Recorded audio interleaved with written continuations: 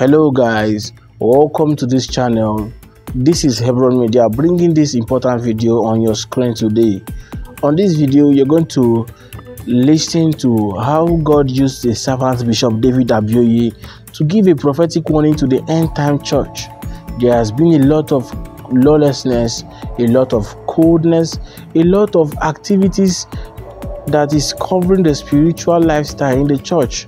I would love you to subscribe to this YouTube channel, like our video so you can reach out to other persons who need to see this video. And after this video is done, we will analyze this video together at the end of this video. Alright, let's get to the video. Second word session, I have the privilege that I quite appreciate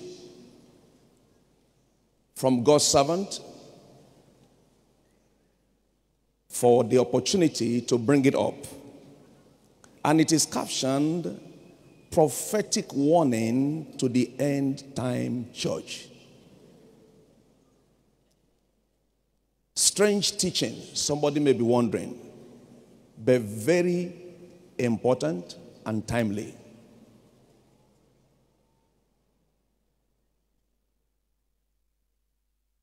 And let me begin by saying that warning is not your enemy, but your friend.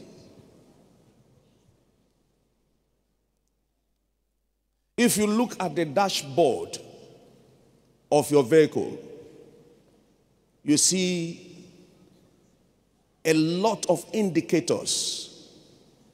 If your tire is going down, they give you warning. You don't get angry with it, you comply with it. Fuel gauge is showing 1/4. If you are wise, stop in the next filling station.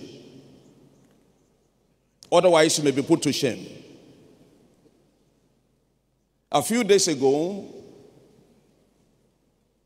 one of our vehicles was on the road in a hurry to carry out an assignment, and suddenly the shock absorber went down. Meanwhile, it's been showing indicator or indication. Check it, it was not checked. There was disappointment. When you ignore warning, you end in danger.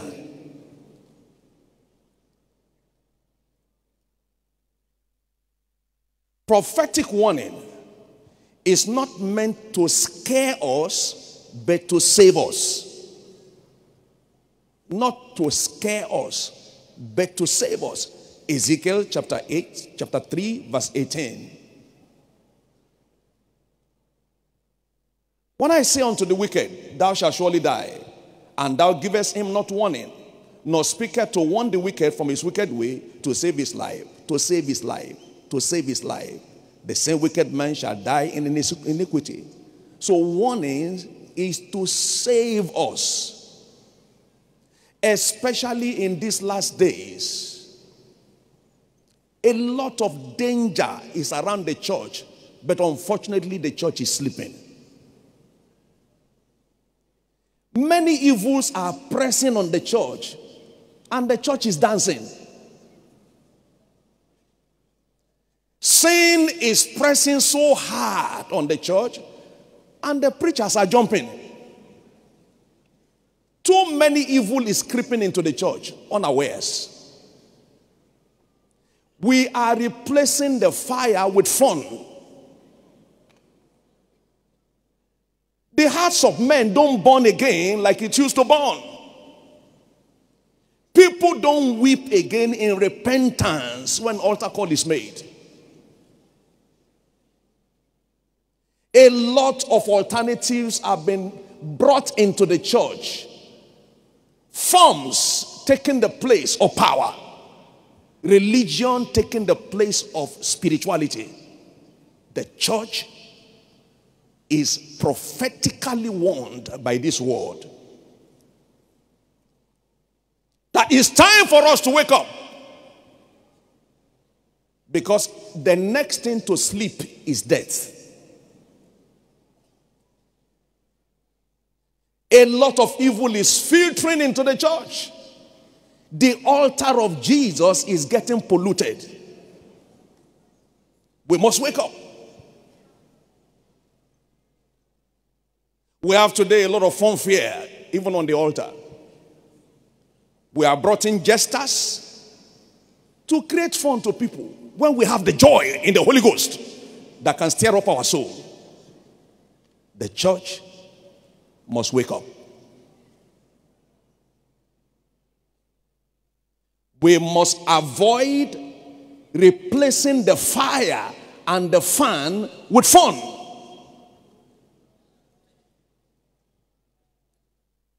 As you are hearing this, please let's be sober in our hearts and return back to our source. We'll be examining the 7 churches in Revelation, which is a typical example of the church of the end time. Church planting started in the first church. Those 7 churches were remarkable. But years after, they were becoming cold. And so the warning was sent to them in Revelation chapter 2 and chapter 3. But before we do that, let's quickly take 3 reasons why we need this warning. Everybody needs it, including my privileged self talking to you. Every church needs it. Every pastor needs it. Every church leader and church workers and members need warning. So we can stay on strong and make it to the end. We have commenced the race. It's not enough to receive the faith. It's important to keep the faith. If you watch it, scripture keep the faith. Maintain your faith. Keep the faith. Maintain the faith. Because once in the faith is not forever in the faith. He said, for the first shall be the last, and the last shall be for the first. Matthew chapter 19 verse 30. Your place in the faith no one shall take. I thought you said amen to that. If I say you have 10 million, your voice will be louder than that. I said you will not lose eternity. You will not miss eternity. After all this running, if you and I, God forbid, if any of us miss heaven, then your race is in vain. Paul said, I keep my body under, lest I become a misfit and my place be lost. Your crown, no one shall take. Your place, no one shall take. Why this prophetic warning? Number 1, it is to sound an alarm on the risk of spiritual slumber. One thing that is hitting hard on the church today is spiritual slumber. It's a risk. Joel chapter 2 verse 1. Sound the alarm on my holy mountain. Blow the trumpet in Zion. That's what we are doing through this teaching. Romans chapter 11 verse 8 tells us about the risk of spiritual slumber. According as it is written, God had given them the spirit of slumber. Eyes that they should not see, and ears that they should not hear until this day.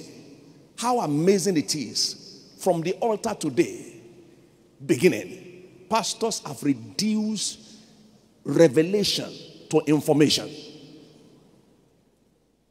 And as a priest, so the followers.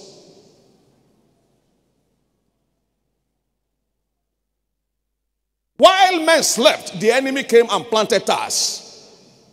Matthew chapter 13 verses 24 and 25. While men slept, every church is planted with good seed. But while the leaders and the members sleep, the enemy comes to plant tares. We must stay awake to keep the enemy away. Satan has no power to do anything against the church until he sends God's people to sleep. So me, I'm awake. Say it again, I'm awake. Quick example. Samson slept on the lap of Delilah. He lost the grace. He lost the power. He lost the vision. Judges chapter 16 verses 16 to 19. Saul slumbered to the extent that all the weapons were lost. Every church is planted with good seed, but while the leaders and the members sleep, the enemy comes to plant tares. We must stay awake to keep the enemy away. Satan has no power to do anything against the church until he sends God's people to sleep. So me, I'm awake. 1 Samuel chapter 26, verse 7 and 8. The weapons of war was lost. David went in there, all of them slept. Satan has started stealing in the church because many are sleeping. Every time I hear that a child dies, a middle-aged person dies, accident is occurring to a member, I wake up. It's a wake-up call. Because until we go to sleep, the enemy cannot go to work. Every time you see things going down around your life, it's an indication that slumber has taken place, has taken over. We saw David also the mighty. He went to slumber. 2 Samuel chapter 11 verse 1 and 2. When kings ought to go to war, David stayed back in his house. And from there, spiritual slumber. He was walking on the veranda in the evening time and saw a woman bathing. When you don't go to war, you will see a woman bathing. See, these things are very clear. If your eyes are not engaged in spiritual things, it will be engaged in saying negative things. An idle hand, they say, is Satan's workshop. Give no place to the devil through spiritual slumber. Number 2 reason for this prophetic warning is to awaken the church to vigilance against the wiles and deception of the devil. Awake, awake, thou that sleepest, and Christ will give you light. Ephesians chapter 5 verse 14. 2 Corinthians chapter 2 verse 11. We are not ignorant of the devil's devices. He doesn't come when you stay awake. He doesn't come when you stay awake. He keeps off. 1 Peter chapter 5 verse 8. Be sober. Be vigilant. You cannot be vigilant without soberness. The church of our time is the church that is overexcited. And you know, when you are overexcited, you miss seeing what you should see. Soberness must be combined with vigilance. When you are overexcited, you become careless. I've seen pictures of soldiers and police drop their gun, go to drink, and somebody took the gun. We are losing our weapons of war in the church because of slumber. He said, woe unto them that are ease in Zion. Amos chapter 6 verse 2. Hosea chapter 7 verse 8. All the way to 10. Tells us about Ephraim. Ephraim, he had mixed himself among the people. Ephraim is a cake unturned. He is burning on one side and not cooking on the other side. Double loss. Strangers have devoured his strength, and he knoweth it not. Yea, gray hairs are here and there upon him, yet he doesn't know it. The church of Jesus that should be vibrant everywhere is losing strength, to the extent that sinners come to church and they infiltrate the church with their sin. Liars come to church and they teach men, brethren, how to lie. When in those days you come to church, you lie, you die. The Bible tells us about the first church. They said they did not move close to them. Everyone feared them. It was a no-nonsense church, not like the compromising one that we have today.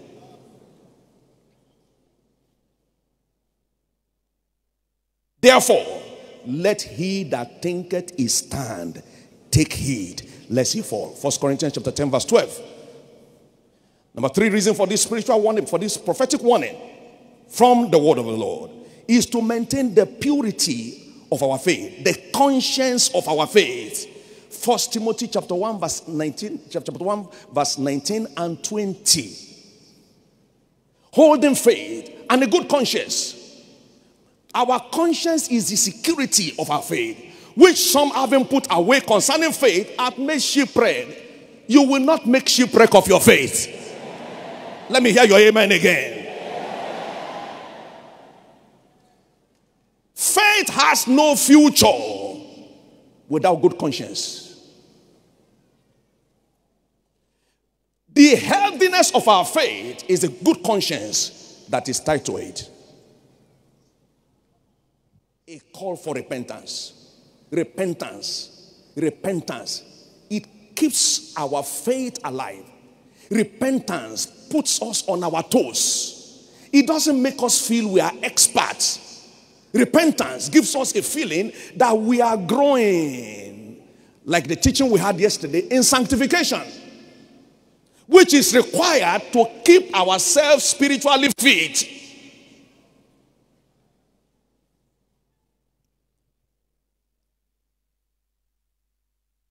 The scripture tells us the reason why repentance is pertinent is because iniquity shall abound. Iniquity shall abound. Now, iniquity is the height of sin.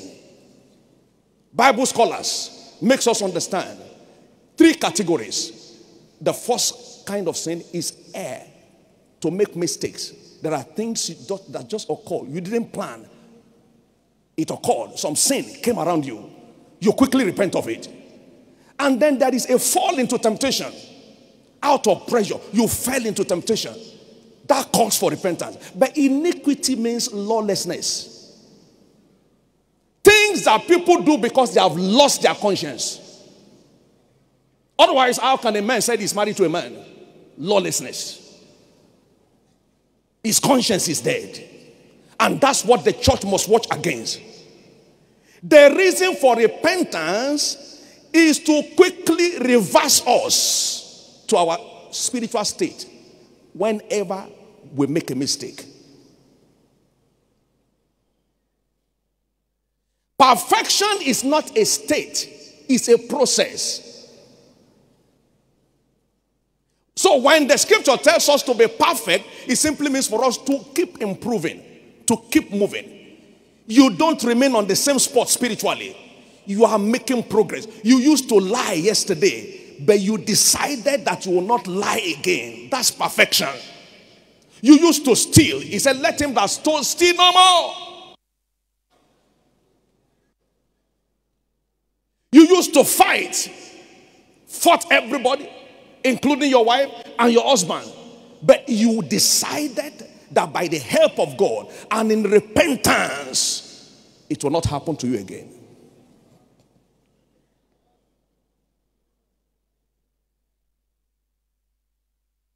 What is repentance? Repentance means to soberly express deep remorse whenever you fall into sin. God does not condemn you for falling into sin, but he rebukes you and expects you to turn. I didn't say God does not condemn sin, but he doesn't condemn you. Particularly when you come before him remorsefully. Remorsefully. Sometimes with tears. It's all right to cry when you do wrong and repent before your Father. We saw in Joel chapter 2, long passage. He said, let them come with repentance. Let them come with broken heart. Let them come weeping between the porch and the altar. And that's one thing that is missing in the church today. A man pursues after another woman's wife. And you know what people say? It's because his wife is not around. We make explanation. Somebody lie. He said it's a slip of tongue.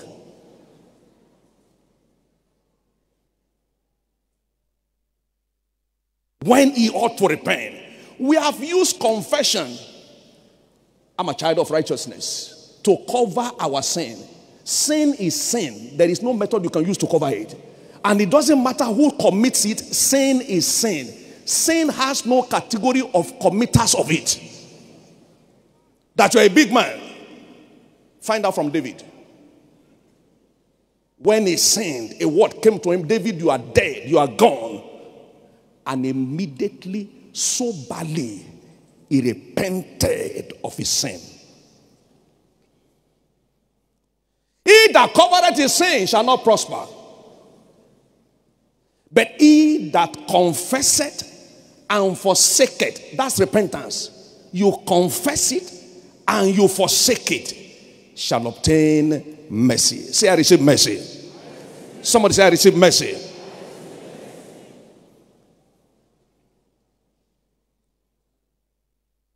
Repentance is not once and for all practice, but once and again practice. 1 John chapter 1, verses 6 to 10. If we say we have no sin, okay, if we say that we have fellowship with him and walk in darkness, we lie and do not the truth. But if we walk in the light as he is in the light, we have fellowship one with another, and the blood of Jesus Christ his son cleanses us from all sins. Verse 8. If we say we have no sin, we deceive ourselves and the truth is not in us. However, when we discover that we have committed sin and we confess our sins, sins unconfessed is not entitled to be forgiven. And if it is not forgiven, you have lost your stand with God.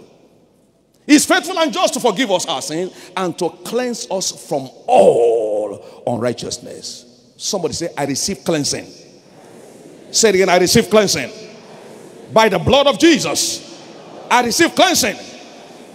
Whatever will put a gap between you and God, by the blood of Jesus, it is hereby removed. All right, that was a powerful ministration by Bishop David Abioye. So on this session of this video, we are going to make analysis and we're going to talk about what we learned from this video. So I personally, I learned that prophecy warning is not to scare us, but to help us, not just helping us, but to bring us to alignment. Now, a lot of us are always running from this prophetic warning and prophetic instruction. They are not to scare us, but they are to align us into purpose. They are to align us into our spiritual path. They are to bring us into the place of alignment, to help us retain our track while pursuing purpose, while in ministry. Now, a lot of us are finding it difficult to submit under mentors, and this is why a lot of us are finding it difficult to align. So if you are under a prophetic covering, most times a lot of prophetic warning will come to put you into alignment. So number two, why we need this prophetic warning is to help the church to be vigilant. A lot of times the church find it difficult to be vigilant because of coldness, because the love of a lot of persons have been waxed cold. So prophetic warning is to help us stay vigilant, to help us stay focused. So I want us to take this keynote serious, because after these teachings we're going to reflect and it will help us stay in vigilance. Number three, also it's also help us for repentance. Most times we might be on the wrong path, walking according to the flesh, not knowing that that is the wrong path. But when there's a prophetic warning, a prophetic instruction, it will help us repent from our sin. I pray for us today that as we listen to these teachings from his servant Bishop David Oyedepo, may our lives not remain the same in Jesus' name. Remain blessed. See you some other time.